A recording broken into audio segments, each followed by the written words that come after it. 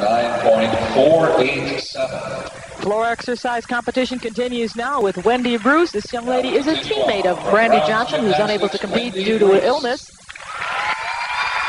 Brandy at this juncture at the Nationals, if we were to parlay her scores, would have an all-around total of 66. Right now, Wendy Bruce has an all-around total of 64.6. So almost a 2-point difference if Brandy were here and were to use those U.S. national scores. This is one of Wendy's best events here. She's very, very powerful, particularly on the tumbling, full twisting double back. Her work is very similar to Brandy's. They have about the same style and the same strength. Wendy Bruce is a lady who won the International Mixed Pairs seen here on ESPN. She was teamed with a gymnast from China, Li Jing. And her coach really feels it was at that point that she kind of came out of her shell. Yes, I agree.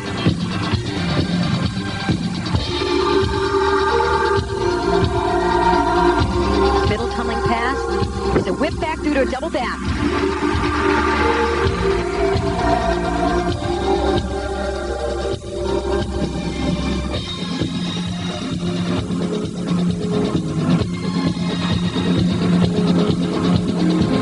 Double turn right into a straddle, half turn jump.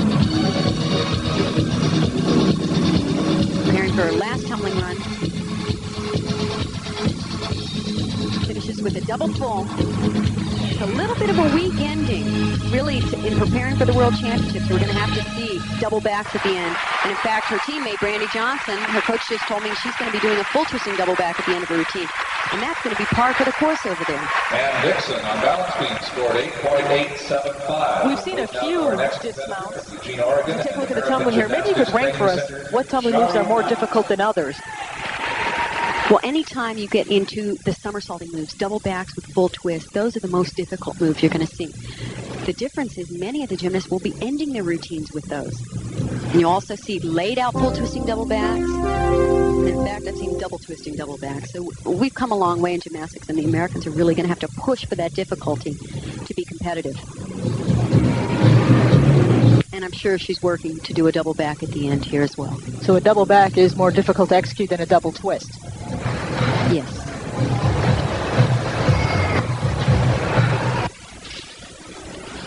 Sheryl Dundas is our next competitor on the floor exercise. Currently in the all-around standings, she is in 7th position. That's after 2 rotations today, and of course with all the computations from nationals and compulsories factored in. Sheryl Dundas was born in Aurora, Colorado. Currently resides in Austin, Texas. She's done well in every event except the balance beam. Her last event, she had a fall. Lay out in, double back. Nice clean form. See how she extended the first somersault and then piped the second. She had great tumbling on the beam. Too bad she fell towards the end of the routine.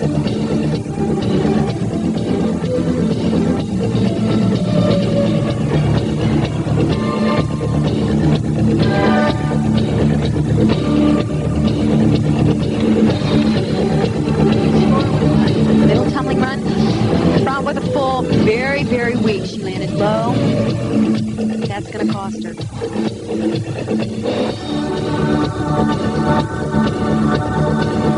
Nice leap in the air, right to a double turn. She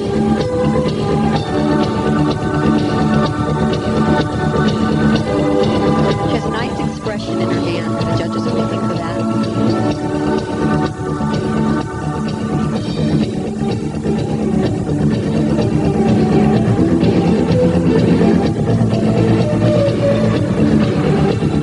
Pushing hard for the last tumbling run. A double back. Really pulled it around. That's tough on the knees. Sheryl Dundas, 17 years old, a high school senior at Pflugerville High. And she was really plagued by injuries at the USA Championship. They were really bothering her, but she seems to have come back stronger. She looks better here than she did at Championship, and she's moved up. She is from Jim Henry, USA. Coach. This is that middle tumbling run. She does a front with a full twist. She breaks form in the air, but is very low and a low landing. That's going to be the major deduction in the routine. And I'm glad to see her doing this double back at the end of a routine. It's not the easiest thing for her to do, and you can see that she really has to work at it. Strong lift on the takeoff and pulls it around, and like I said, that's tough on the knees.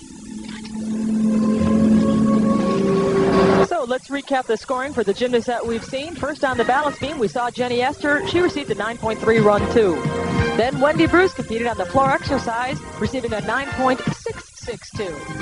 And finally, Sheryl Dundas on floor, receiving a 9.4. That completes 3 rotations, so the adjusted all-around standings after 3 events look like this. Christy Henrich is still the leader, followed by Wendy Bruce and Sandy Woolsey. And Shelley Stack and Kim Kelly are moving very steadily, remaining in their position. Jenny Esther had a little bit of trouble, but came back strong in the balance beam. Our coverage of the World Championship Team Trials will continue. We still have more competitors on vaulting and Florex.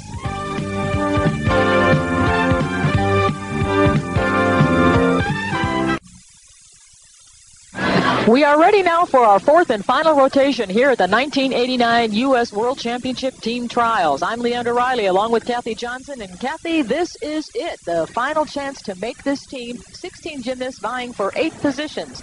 And we are back at the vaulting competition where you're looking at Sandy Woolsey. And Sandy is sitting pretty going into this final rotation. She's going into vault. She does a very strong vault, one of the most difficult vaults done. She's doing a round-off layout with a full twist. Safe to say she has just about made the team unless she really wipes out. She's currently in 3rd position.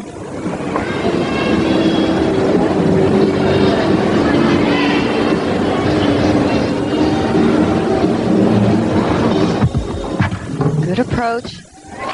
Nice vault. Again, off center. Many of the girls doing this vault tend to go off center on it. It's a very difficult vault. It's a blind move. You have to go backwards onto the board, backwards onto the horse, and it happens so quickly. Good lift up off the horse. Could be a little tighter in the legs, a little higher on the landing, and of course, dead center on the mat would be ideal. But overall, pretty solid vault. Well, my scores aren't. And of course, she has an opportunity now to improve on that score. In case you're just joining us, the vaulting rules that we are using is that each gymnast is entitled to execute 2 vaults. It is only the higher score that will carry. Sandy has really been consistent all year in all the qualifying meets, the American and U.S. Classic, which qualified them to the USA Championship. She was first in one, second in the other. She's just really done great this year.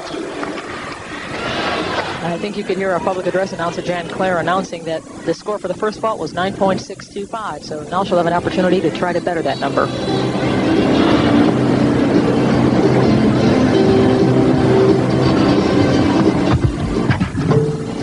Much better vault. Look at the distance she got from the horse. The height was better, the position in the air. She was more centered on the mat. It was just completely a different vault from the first one. So the hometown girl does well, and the crowd appreciates it. Her classmates and her teammates on hand to congratulate her. From the University of Utah. I'd be willing to bet that's the best she's ever done that vault. Good approach. So much more height and distance. This vault takes a tremendous amount of concentration. As I said, to hit that board going backwards and then get onto the horse. And the vault itself, very difficult and done very well. And you know she'd love to take this crowd with her to Stuttgart. Score for the second vault, 9.8. I think that's the highest score we've seen here today. She earned it. Oh, going. Yep. Currently 3rd in the all-around standings after 3 rotations.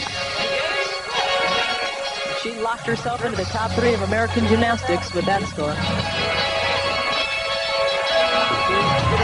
Juliet Bangerter, Andy Woolsey. What a great way to end the meet. What a confidence booster. She heads overseas. The gymnasts will leave from here and go to France. From France, they'll go through a training camp, and then it's to the World Championships in Stuttgart.